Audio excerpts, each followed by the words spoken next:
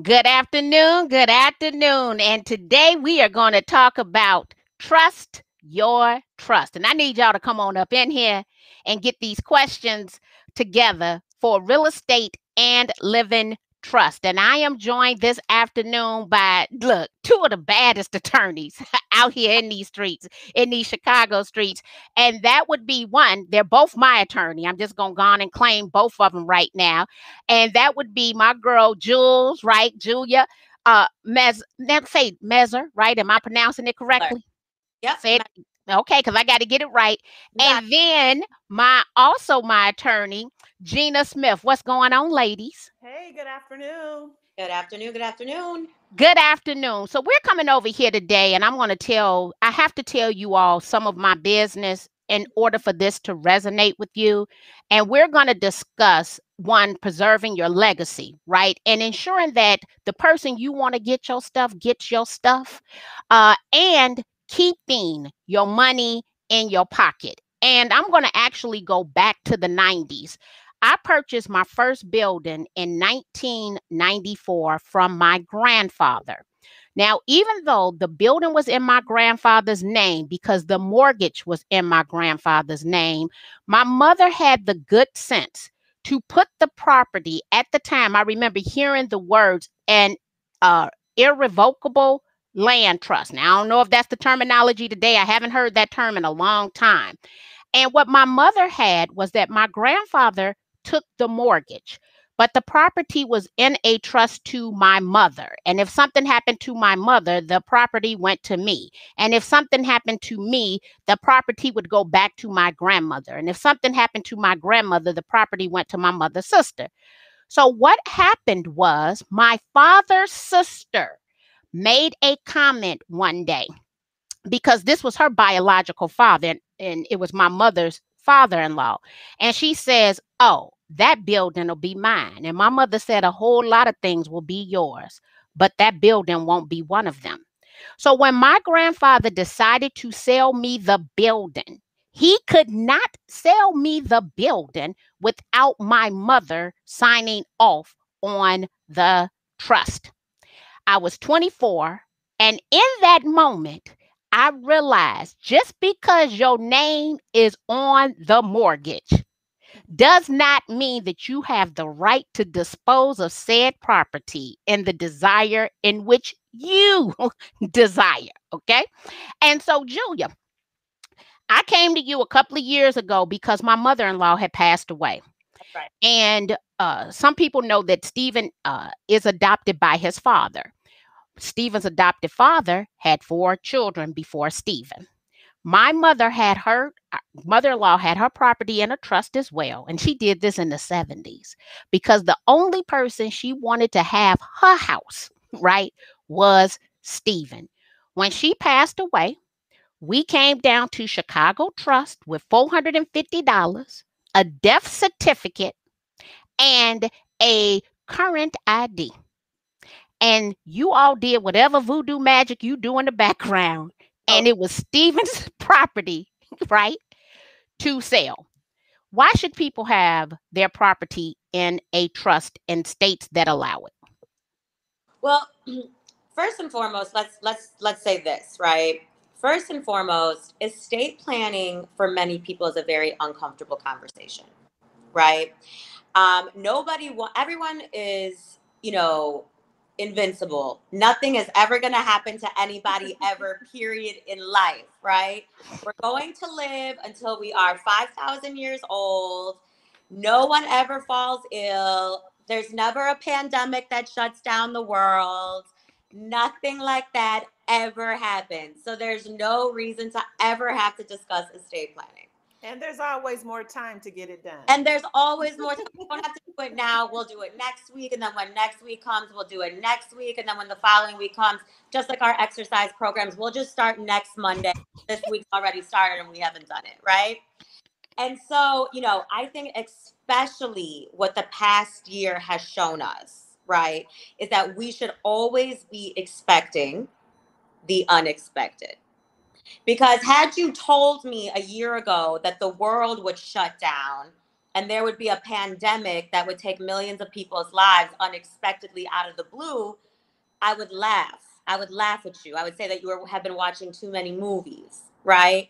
And clearly, the world has shown us that we should consistently be expecting the unexpected. Now, estate planning conversations don't need to be difficult, and they don't need to be complex, right? Especially if the people that we are speaking to, they don't have too many assets.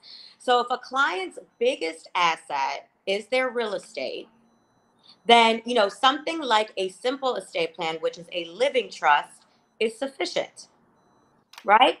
And so all a land trust is a vehicle that holds real estate. And really, a land trust has three purposes. First purpose is privacy protection, right? So when we put our property into a land trust, our information, the intimate details of our real estate transaction do not become a matter of public record. And most clients, when they buy homes, they don't realize that their transactions become a matter of public record, right? That if I type in Marquis' name, I'm going to find out where she lives, what her mortgage is, how much she paid for that property. If I want to show up for your family barbecue, you'd be putting those ribs up on Facebook all the time. All I gotta do, if you're a property side of the land trust, all I gotta do is put in your name. Let me say this. I'm going to interrupt you. I went to Home Snap yesterday, and a girlfriend of mine, her house came up. Yep. It showed me, it is not her house, it's her mother's house. It showed me every last one of her sisters, her niece, and her nephew who stayed at the house, and said that they were a former occupant on Home Snap. Now keep going. It Whoa. will it'll give you their cell phone numbers, it'll give you their ages. I mean, it will give you all of their information, right? And so in order to avoid that, we put our property into a land trust. So on a deed, instead of the home buyer saying Marquis or Julia Mezher, it'll say the buyer is Chicago Title Land Trust number 12345. That way, the owner of the property still remains the beneficiary is the beneficiary of the trust. They still retain all legal rights and control to the property as they would if the property was in their own name. They still get all the homestead exemptions, senior citizen freeze, whatever, right? But in addition to all those other perks, they also get privacy protection. Okay? Then the land trust is also an asset and liability protection tool. It protects us from becoming a target of frivolous litigation. And then thirdly, and really what we're talking about here, is a land trust becomes a very affordable and easy estate planning tool. So the way that a land trust is set up is there is the trustee, which is Chicago Title Land Trust Company, or if you live in Indiana, Indiana Land Trust Company. And then there's the beneficiary of the trust, and the beneficiary is the homeowner. Okay, it could be one person, it could be two people, it could be a corporation, it could be an LLC, doesn't matter. And then what the trust allows you to do is the trust allows you to name something called a contingent beneficiary. Okay? And so what a contingent beneficiary is in the event that something should happen to the beneficiary, the property automatically passes to whoever is named as the contingent. Now, the contingent could be anybody, right? It could be your kids. If your kids are not of age yet, you could put language in there saying that there's a guardian until they are of age. It could be your best friend. It could be your next door neighbor. It could be your secret lover. I mean, it could be whoever you want it to be. There's no judgment, right? And so what the land trust allows you to do is it allows you to keep your real estate out of probate court, right? When I find out how much my probate attorney friends make, I realize that I've gone into the wrong area of practice in law, right? Because for probate attorneys, their initial fees are like $10,000. And that's for like seamless transactions. And probate cases are very rarely seamless transactions, right? And what they do is they tie up the property in court for could be years. And then, I don't know about you, right? Well, I know about Marky. I know Marky works really hard. I'm positive Gina does as well. I work really, really hard for my money and my assets. And so, in my opinion, I should be the only one deciding who my property goes to. I don't believe that the state of Illinois should have a say-so in that, right? And so when your property is in a land trust, that a land trust is not contestable. And so I'll have clients say to me, well, Julia, I have a will. And I don't have a land trust, but I have a will. And in the will, I said that my property is going to my best friend. And it's great. It's great. But several things happen with wills, right? First and foremost, most of my clients will have a will and not tell anyone they have a will. Guess what? If we can't find your will, you don't have a will, right? Wills are not recorded documents. Number two, wills are definitely contestable on their face. So land trusts trump wills at all times. So land trusts are the easy and affordable estate planning tool for people that don't have a ton of assets and that their real estate is their biggest asset. Now, when people do have a ton of assets and they have a need for a living trust that, Gina will talk about, right? Land trusts are still, exactly.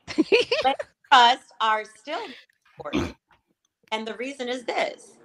And Gina I'm sure we'll get into it as well. But, when I set up a living trust, it says the Julia Mezher Living Trust number 12345, right?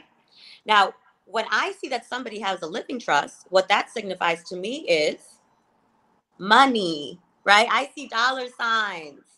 And so I don't know if you know, but at the end of every year, Cranes comes out with the 50 top real estate transactions that happen in the Chicagoland area. Last year, of the top 15, 8 of them were in Chicago Title Land Trust. The other 7 were either in a living trust or in the client's own name, right? So if I'm looking at this list and I see the Julia Mezher Living Trust owns this property, I know a living trust signifies assets. I'm going to go and slip and fall on that property myself, right? Why? Because I know that when I sue these people and I get a judgment entered against them, they have assets for me to collect on, right? And so although we want to be very rich, I want to be very rich. I'm just going to put that out there. I'm manifesting that. I'm saying it. The universe can hear me. I want to be very rich. Okay? I don't want the general public to know, because we live in a world of frivolous litigation and I ain't got that kind of time. Right? So what we can then do is we make the living trust the beneficiary of the land trust, because then we get the sophisticated estate planning of the living trust and we get the privacy protection of the land trust. So in today's day and age, because of social media, because we're so exposed, because of Google, because we have access to a tablet, an iPhone, an iPad, a laptop, et cetera, et cetera, et cetera, it's very, very, very important to be layering for maximum protection. So I want to say this just so the world will know. I'm not as rich, even though I have a living trust. I'm planning for my riches, okay? Exactly. So we have a real estate trust. We have a living trust. Now I'm going to tell you how we got to Gina. So maybe, I think it's 3 years. It might be 4, 3 years now. My ex died suddenly from a massive heart attack. We were still friends at the time of his death. We still communicated. I knew verbally exactly how he wanted his estate to go, but he never put it in writing. Because he did not put it in writing, they made a muck of his assets and his situation, down to giving him a funeral, because I'm pretty sure he didn't want all his women at the same place at the same time. Okay. But no, we're going to have this estate planning conversation. No, let's just talk about it. Right. Okay. Keep it real. Keep it real. Right. He didn't want all of us, including me, to lay eyes on certain people and to be in one room as mentally everybody put the whole situation together. So I saw everything he worked for unravel in front of my face, down to the fact they gave him a funeral, and that's not what he ever wanted. With that being said, it encouraged me to make sure that I went at the age of 48 and put everything in writing exactly the way that I wanted it to be. Now, I'm also in a blended household. I came to my marriage with a child. What the way I set mine up is not the way you have to set yours up. I set mine up with the intention that if something happens to Stephen, everything goes to me. And then if something happens to me, it is equally divided among my children.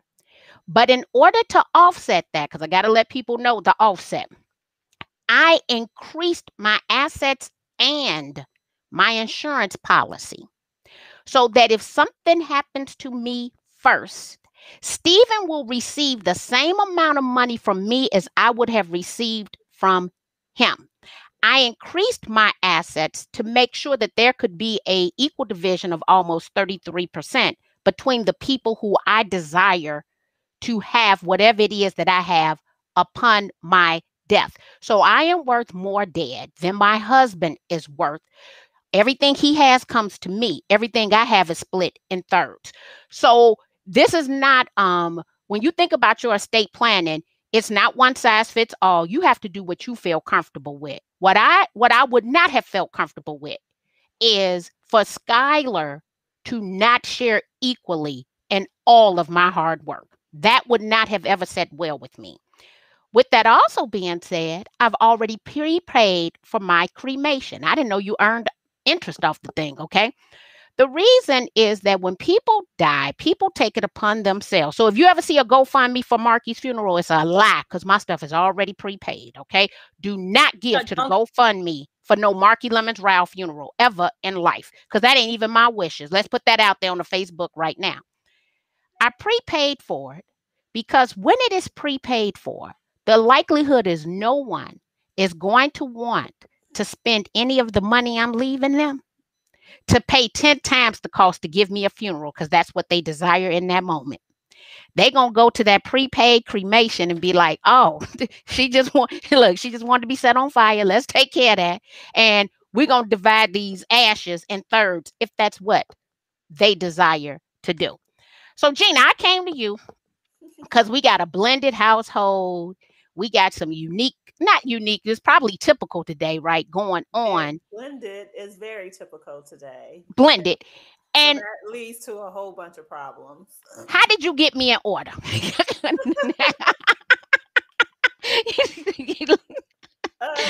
So, hi everyone. I'm attorney Gina Smith.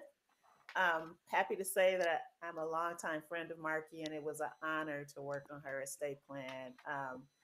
And so Marky was not the typical client in that she already knew where her quote unquote pain points were, the things that she needed to protect against. Like most people kind of just come and plop a bunch of information on me and I have to have a long conversation. So working with Marky wasn't so difficult.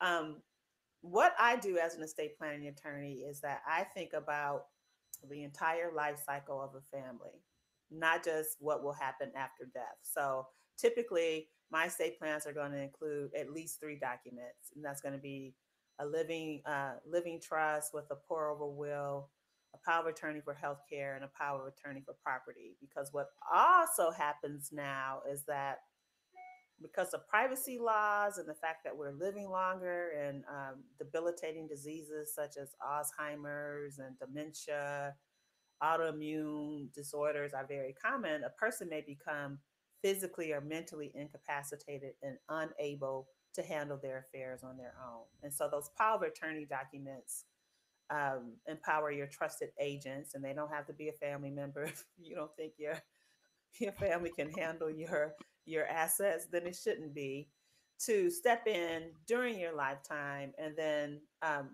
after death, the other documents take control. And that what they do is we inventory your property. We say this is all the stuff that I own, and this is how I want it to be distributed. And in your case, if someone has made pre-planned burial plans and things like that, all those things, hold up your binder. it's all in It's here. all in there. And so And don't put that binder in your safety deposit box One because if copy's somebody there. needs the documents, they won't be able to get to them. You You want gave me two. I just your trusted agents need to know where it is so that if you just became really ill tomorrow for unforeseen accident or something like that, Stephen shouldn't have to worry about where those documents are. He should be able to grab his power of attorney for healthcare, power of attorney for property, talk to the healthcare providers freely because you have the privacy waivers and things like that. And if he needs to get to the bank, to an account that you own by yourself, then that's what the power of attorney document allows him to do. So that's my approach for most families. But I have, clients who are real estate investors, and I, explore whether or not the land trust is a useful tool for them for all the reasons that Jules already talked about.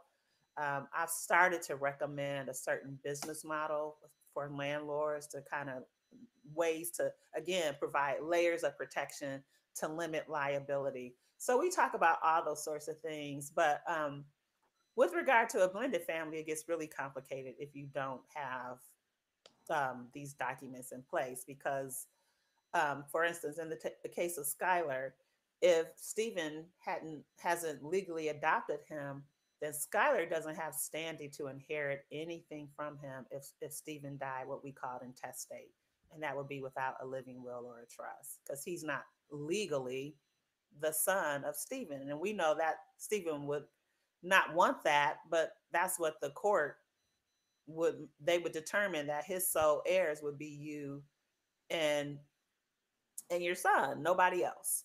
So um, I think blended families are not the exception anymore. And even if you're not a blended family, if you were never legally married, you may have children with more than one person. And how do you make sure those children are protected and get what they're entitled to? You can only do it through some good, thorough, thoughtful estate planning documents. When you prepared our paperwork, I think the hardest discussion that we had, I know it was the hardest, and that was around healthcare. And to sign off and allow someone to make a decision about your health care. We sat at the table for a long time and we Did joked you about it. really? Yeah, well, you were there, and then Troy Oh came yeah, over to notarize it. Right, we right. signifying. We like, I don't know. So I think Right. I that didn't know. our I was like, I thought y'all were just joking. no, no. Oh, yeah, we were joking, but we were serious because we was like, Okay. oh, we didn't expect that part of it. Like we made that. That was a decision. Every other decision was made in advance. That one, we looking at each other like, oh, do I want to empower you to make the decision? Maybe you got a dip and you think she gonna come over here and she gonna do X, Y, Z, right? And so, yeah, yeah, it took a little minute there, Gina. I don't know, but I'm like dead serious. You I don't know sound like about this one. mother. Yeah, yeah. So You sound like mama Oh, still. God. so so with the healthcare it was very serious, and I think the way ours read, if the doctor makes that recommendation, then Right. we would go for it because I took my mother off of life support because I was clear about her wishes, and she told me exactly how she wanted everything to go, which is why I also put it in there. But another reason why I put the cremation in there, and some people know that I'm joking. Some people think I'm joking. Some people know I'm dead serious. I could see Steven right now. I'm deceased. He going emotionally through a thing. Him telling y'all, go get her good bra. I want to make sure they sitting up in the casket. Who won't? Yeah, no, 100%. Right. He want my good bra on me. Right. But I was telling Jules, we went to lunch last week, and I'm like, I had a long term friend. When she passed away, she wore the same red fingernail polish for 20 years. She had blonde, straight hair. First of all, I don't know where this funeral parlor found this curly, like little nappy wig to put on her head. And I don't know what color red this was, but I was telling Jules it was not clearly the Theon's number 5, because everybody remember Theon's red number 5. I said, and I walked straight past the room she was in because nothing about her I could recognize from her fingernail polish to her wig, right? And I said, I would never want them to have me propped up propped up in the casket for people to pass judgment on how I look once I'm deceased. Let me take care of this right now. And took care of it all. But here's the thing. This thing I don't have to worry about. Like, I feel free. I haven't died yet, you know what I'm saying? But I'm clear what my children will get. And Gina jokes about this, but I'm putting everybody on allowance when I die. You have to be honest with yourself about your heirs. Do they handle money well? I don't know why anybody leaves anyone large lump sums of money if they've never managed large lump sums of money. They will run through your money, they will not appreciate it.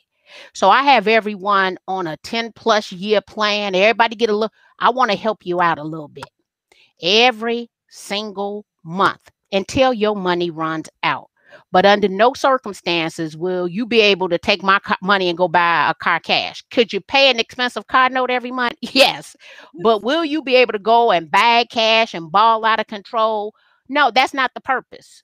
The purpose is I want you to feel my impact in your life for years to come.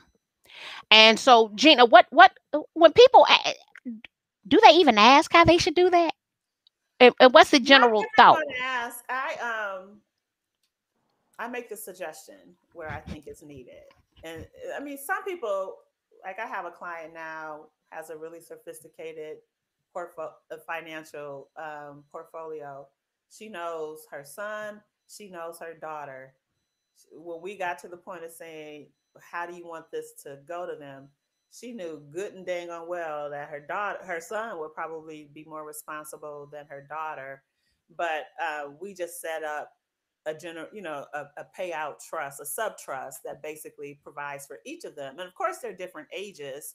So they'll each have two different trust pots so that one isn't financially disadvantaged by the one that reaches 31st taking half. Like if we put everything in there together, the daughter will reach 30 before the son. If she took half, well, his principal is lost and the interest that compound interest is diminished. So we have two separate pots. So one for him, one for her. They each get to take it up. They got a monthly allowance, much like your family. And then when they reach like 30, they get to take the remaining balance out. So the beautiful thing about trust documents is that they're very fluid. They're very dynamic. They can really be personalized, with great detail.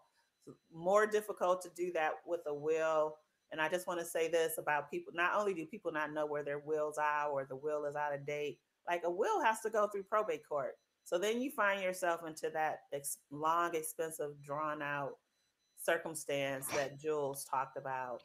Um, and then regarding the living trust, I'm like very clear. Most of my clients, their biggest asset is their home. And so if I don't do anything else, I make sure that their home gets transferred in the trust so they, again, can bypass um, probate court because you can't pass real estate in Illinois without going through the court, which is like crazy. You might have $1,000 in a bank account, but have a house, and you got to spend upwards of $5,000 to $10,000 in the courthouse just to be able to sell your house, just for the court to say yes, you can sell it. Um, the other thing, like so, Jules talked about the advantage of the land trust for giving you privacy and some asset protection and things like that. Living trust provides you that privacy as well. If you have a will, the first thing that your attorney has to do is file upon your death is file a copy of the will with the court, file the case, and so all that is public record. Like Marky knows my dad's a retired judge. Back in the day, I would work in his office and I would go downtown to him and like pull files and go to the recorded deeds office and go through those big books with him when he was doing different transactions. Well, now it's all digital. Like I could go right now, type into, an address into the recorder of deeds and the stuff pops up. Same thing with the court files. You can search by name and say, "Woo, look, Marky got all this," because you got to file an inventory with the court as well. So, Living Trust provides you with that privacy. For my smaller, my clients that don't necessarily have a lot of financial interest but have a home, I've started using the transfer on death instrument because easy for them to understand. Is works much like a land trust, except for you don't have to establish the trust in advance. But there are a lot of different ways to do things to provide tailored, specific protection using those different documents. And I think clients need to like understand, right? Like much like when we get home owners insurance, right? Or we get car insurance, like we get those things in the event that something should happen, not because the minute we get it something is going to happen. And so estate planning is much in the same. We handle our estate planning in the event that something should happen to us, everything is taken care of, not because as soon as we have this estate planning conversation we're going to die. That's not how that works, right? That one thing doesn't lead to the other. So much like we have homeowners insurance, we have car insurance, estate planning is basically your insurance for your assets in your life. Yeah, and you don't want to be in a position of having to get a power of attorney for a bank account after the person becomes incapacitated, because then you can't get it unless somebody's, doing something shady with doing that power of attorney document. And, so it is much like insurance. You want it before a life event happens rather than after it happens, because then you're just hamstrung and in really difficult situations at a time that you don't want to have to deal with those if you're mourning the death of someone or someone's sick, the last thing you want to be doing is chasing down an attorney to do some power of attorney documents, finding a notary, those sorts of things. Like, have them done beforehand and give yourself, like Marky said, some peace of mind. Like, that's my goal as well. I want my clients, once we finish the process, to have some peace of mind. And look, because we're having this conversation, I need to sit down and go back over these documents again, right? Because you should review them as things change. Like I have more assets now than I Yeah. had. Get crazy before the pandemic. Now, someone's asking a question: Who manages the payouts of my trust? I want to say, didn't we put Northern Trust down? I I think. do it. Yes, I had to think about it. So you can name an individual, or you can name a corporate trustee. In your instance, you felt like a corporate trustee was more appropriate because, again, the sophistication of your portfolio and things like that. And maybe you just didn't have a family member that you trusted, So um, that and that's real, like you said. Like, you can't entrust someone to handle these documents or to handle, and you are unique in that you have a marital trust for you and Steven's asset, and then we did that separate trust so that you could have your final say on their monthly allowance. Like, there was no way to accomplish that within the marital trust, so you actually have two separate trust documents. Yeah, because everybody, including Steven, is getting a monthly allowance. I said I want to be nice, but y'all won't be making a muck. I can see I'm telling you, my ashes would literally shift. And the reason I picked Northern Trust is because I think my husband makes great sound decisions, but I also know that he's emotional. With him being emotional, I don't want him to have to make a decision in that moment. So I made the decision for him, as they are either marital assets or my assets. And so I felt very comfortable. Here's what's the joy of this: we've not had one argument about nothing that is in this trust. Once we completed the trust, the children know exactly what they're getting. As I explained to Austin, who is 14 now, I said, if something happens to us, your brother will take care of you. And we have a list of people. I said, but don't ever allow anyone to make you feel like you are a burden, because you come with your own money and they're going to have good money to take care of you every single month. So I've had that conversation with Austin, because you have some children, they're getting all this money per month for the kid and want the kid to act like they're a burden. No, sweetheart. But by the time you get your Social Security, pension, and everything else, right, and the money, you ain't never gonna be a burden on nobody. Make them treat you good because you got your own money. So that's just that's how I operate, only based on things that I've seen in the past, which dictated the decisions that we made, and also wanting to be fair and understanding the dynamics of a blended family. So people are telling us Ernie Brown, my good friend. Hey, Ernie. Um, Great to talk about estate planning. We don't talk about it enough. And I'm going to say this just for the women. You move into a man's house. You've been in that house for 20 years, shacked up with him. That don't mean that's your house. Okay. And I see it happen all the time where people living with people, or even let me say this, they living with people, they could be married, but he could have been married before. And look, the other, this is the true story. They laid up together. He is newly married. However, he bought the house with the ex wife. Okay. If something happens to him, the new wife is living in the ex wife's house, contingent upon how they took title. And it's very real that the ex wife can come and essentially put the new wife out. And so we see these situations, especially with shacking and contingent upon common law. Just because you hanging out there and paying the bills does not mean that you have the right to ownership. Yeah. And it is amazing how many times people reach out. Well, my mama been with him for 20 years. Yeah, and that Don't means matter. Nothing. absolutely nothing. You know, Nothing. I recently did that video referring to DMX's fiance. He wanted to make a claim for a common law wife, and the judge was like, We "You don't. don't have no rights. Go somewhere." Yeah. Well, ladies, I want to thank you. First of all, you know what? We need some, they can reach out. We have attorney Gina Smith for all of your estate planning needs. We also have attorney Julia. We call her Jules because she be dropping them jewels. Mezher with Chicago Title Trust. Chicago Title Trust actually is where my real estate trust is. And then my living trust is, I think, the beneficiary, if that's how I set up right. And Gina Smith set mines up. So, as you well know, I only share with you the people that I use. And I knew that I was going to probably have to have some dialogue today that normally we don't have. But my goal is to always encourage us to change to do better. The last thing you want is a probate attorney eating away at the equity of the asset that was left for you. I'm going to tell you right now, I don't plan on a probate attorney ever having access to mine and or my children, because whenever Skylar gets his first property, rest assured it's going to be in a trust, right? Because I don't want it to happen to me, and I don't want it to happen to my children, and more importantly, I don't want it to happen to you.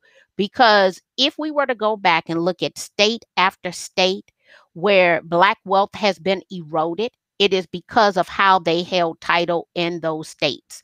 You want to be very clear to understand the rules and regulations in your state. Some of the terminology we use might be Illinois specific, but you want to have these tough conversations now.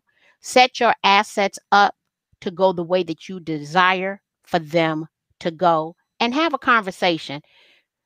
Well, that's And the biggest mistake that we make as a community is that we just don't talk about it. And some of us don't talk about it because we don't know any better or don't have the knowledge.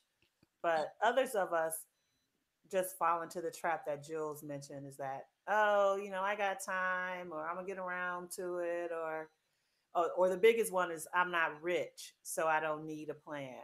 That's the biggest thing. Well, if you own a house, you do not want your equity or what your family should receive to be eaten up by having to go through the probate court.